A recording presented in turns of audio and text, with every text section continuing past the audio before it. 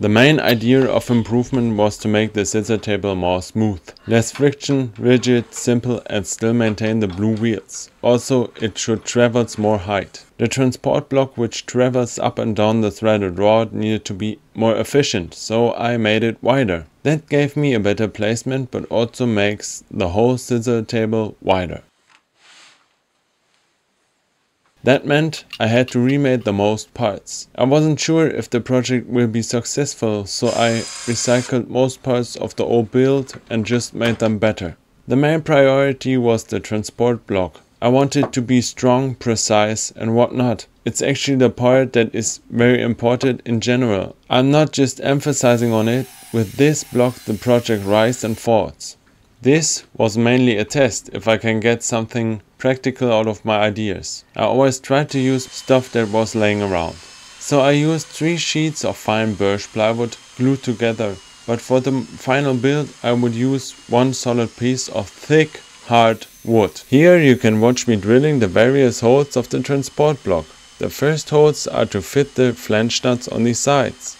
For no interference, I actually drilled deeper than the whole flange nut, so the bolt that will get screwed has enough room. The 20mm hole in the middle is for the rod. Actually, would be more clever to make it 25mm, so the grease of the rod wouldn't restrain by it. I mean, the footage is quite self-explanatory. I wanted to use typical standard thread, because I had it laying around. For my first try I made a flange nut. I took a piece of 5mm round sheet metal laser cut. Then I perforated it till satisfactory, and afterwards I clamped everything in this wide contraption to have the easiest angle to weld everything together.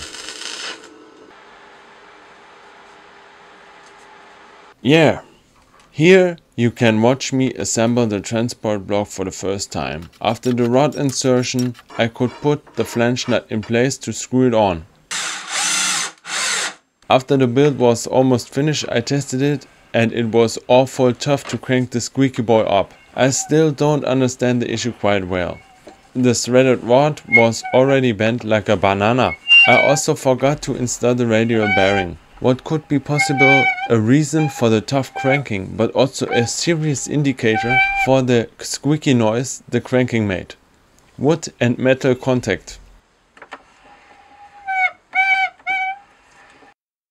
I was pretty bummed out and I didn't want to buy another banana rod. I wanted beef, precision and thick tooling. So I ordered trapezoidal threaded rod and components. And this made a huge difference. In terms of efficiency, trapezoidal components are made for high axial forces and that is what we are dealing with. Axial forces along the rod. The thread is thick, strong and buff. No issue for the rod. Smooth like butter. Yeah, baby! So the transport block got this super beefy flange nut, machined of cast iron. Beautiful, elegant, strong appearance. Made the transport block geared up for heavy loads. And this is what we did. I loaded the scissor table with my braza. My braza weighs 130 pounds. It's a bit hard to get the scissor lift from the lowest position, but if you're over it, it gets pretty good.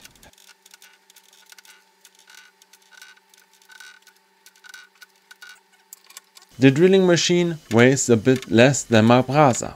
It's about 30 kg, more or less, maybe more. I wish the lifting table would be more compact, because now it's almost as big as the room.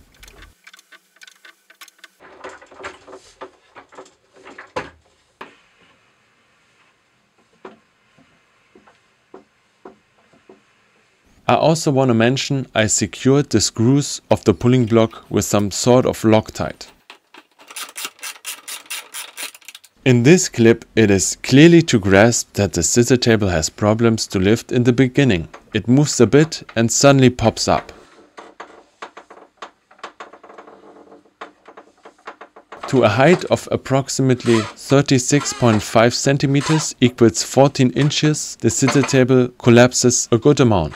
In this low position and almost flat position, it is hard to get fairly heavy weight up. In this low position, the scissor table has almost no strength. Everything from 43 centimeters, what equals 17 inches, and above is easy to lift. I still don't understand the issue quite well. I think because I used spruce for the scissors, it's too bendy.